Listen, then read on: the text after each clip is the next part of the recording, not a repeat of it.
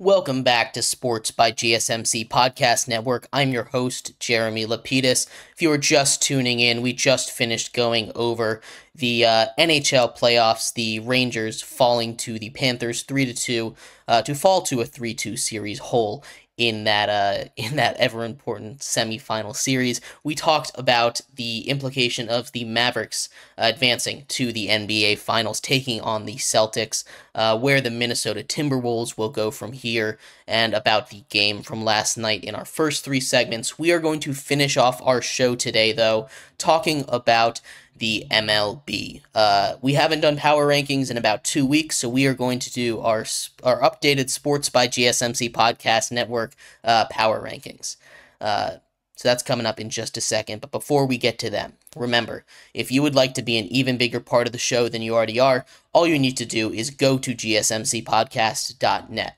Leave a tip or donation with a message in it. That message should pop up on the bottom of the screen for you, me, and everybody else around the world to see. If you have a burning question about sports, anything at all, go ahead and throw that in the comments. I will get to it as soon as I possibly can.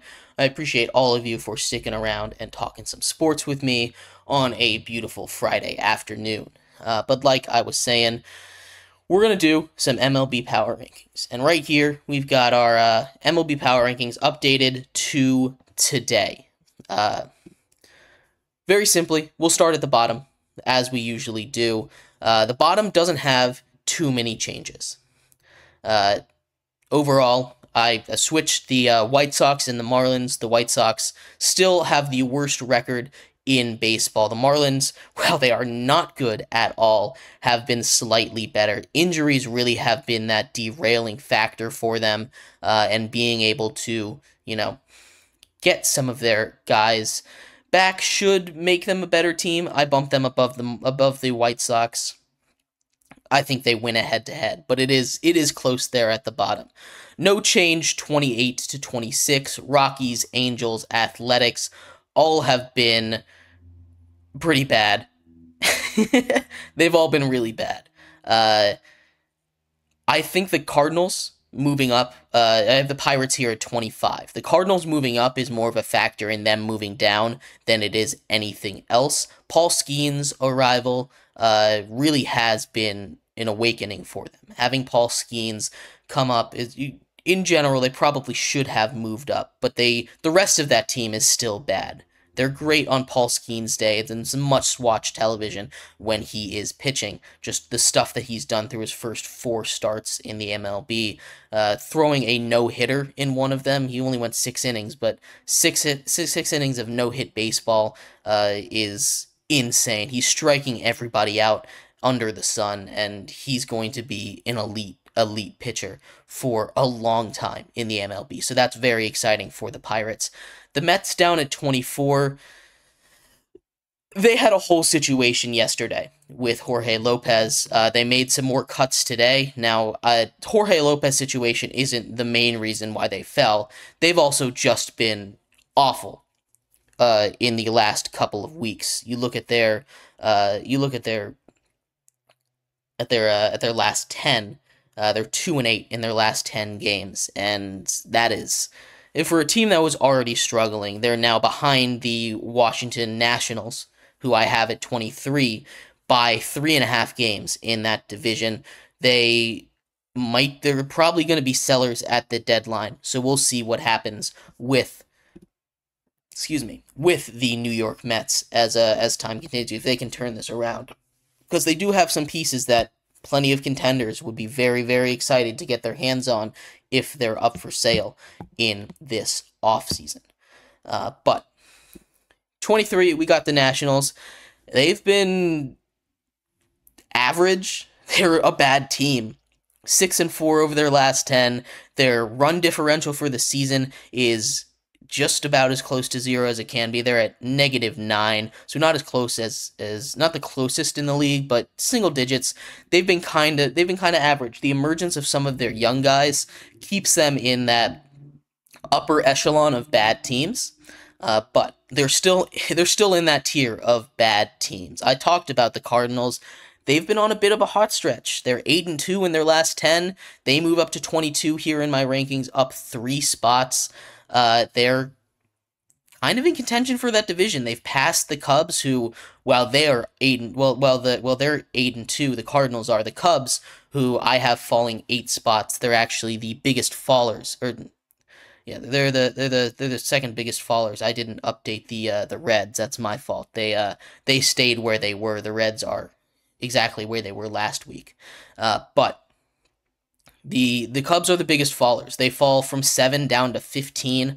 I still believe in this team. They're a good team. They've fallen below 500, and that's because of this stretch. Actually, in the last 26 games, they have the same record as the Chicago White Sox, which is not something you want to have. You don't really want to connect yourself with the White Sox organization right now. The Reds at 21, like I said, they were there last week. Ignore the -10. It should be +0.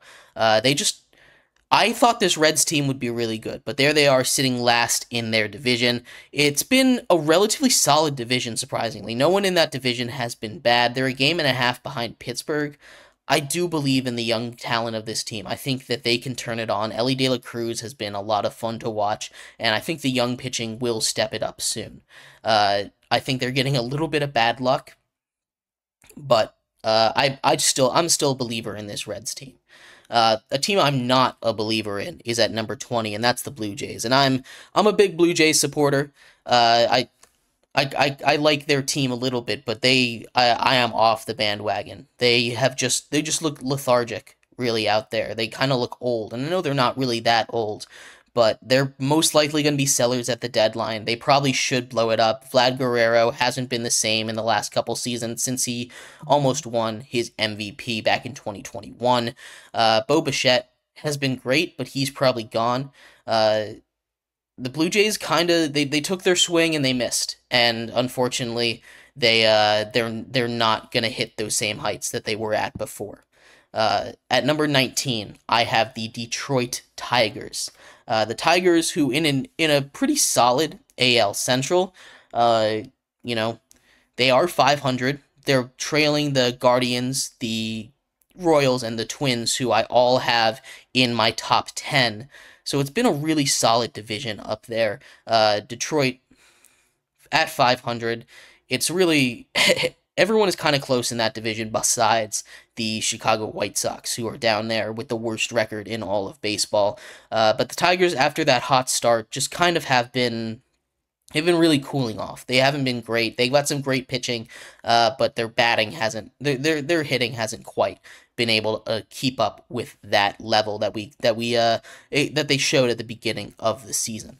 At number 18, I've got the Diamondbacks, who have had a really disappointing season after making a run to the World Series last season. I still think they'll be able to turn it around, but their pitching has not been there, which is a little bit of a concern. The Astros at 17, they just continue to climb. Third in their division now, 5.5 games back of the lead. They're still under 500, but they're starting to go back to the Astros we know. They're within striking distance of that division lead now. Rays at 16 again, kind of the same situation with the Blue Jays. They've lost that voodoo magic that they had. They're 3-7 in their last 10, and they just have not looked like the Rays team that we know that we know they are. We talked about the Cubs already. They're at 15. I've got the Red Sox at 14. They're just so average. Like, when they're good, they're 500. When they're bad, they're 500, and they're just so average. You got to put them right in the middle. So I've got them there at 14 on my list. Rangers at 13, they have been better. Still not great, but they're getting better. The bats are starting to wake up. The Giants, on the other hand, who I have at 12, are the biggest risers in my mock draft. They are 7-3 in their last 10. They've jumped to second, or tied for second in that division with the Padres, who I have just one spot ahead of them at 11.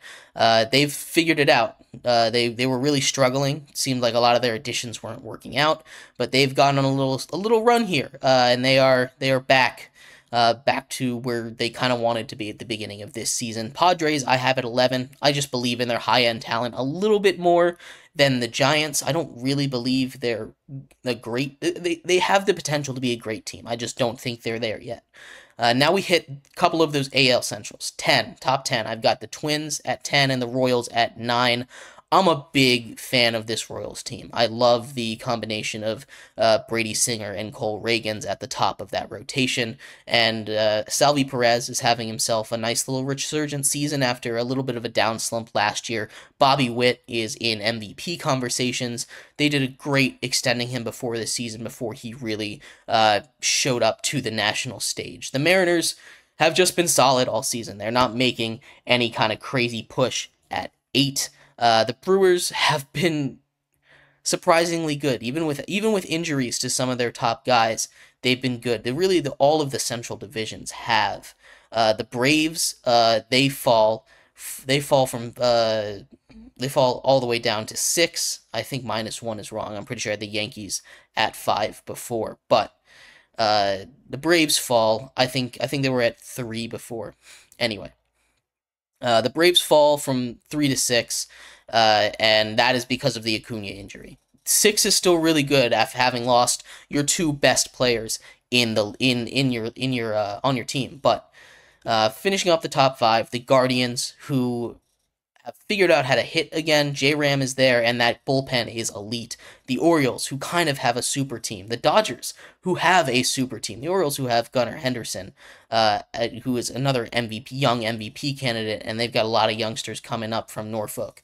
The Dodgers, just Shohei Ohtani and Mookie Betts. I don't think I need to say more. The Yankees at 2, their pitching staff, even without Garrett Cole, has been maybe the best in the entire league. And then you add Juan Soto to that lineup, and they have been awesome. And rounding it out at number 1, I have the Philadelphia Phillies. Bats are starting to show up, and that's the scary part.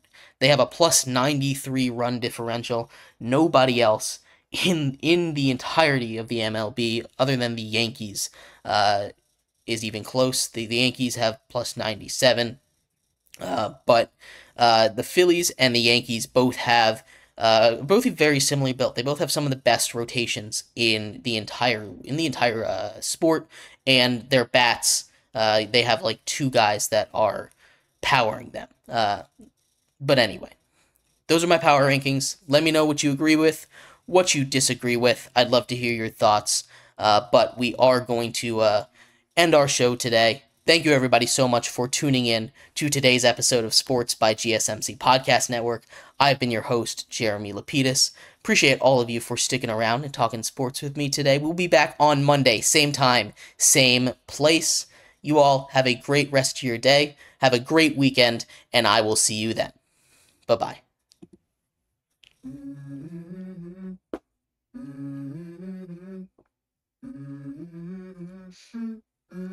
Let's go.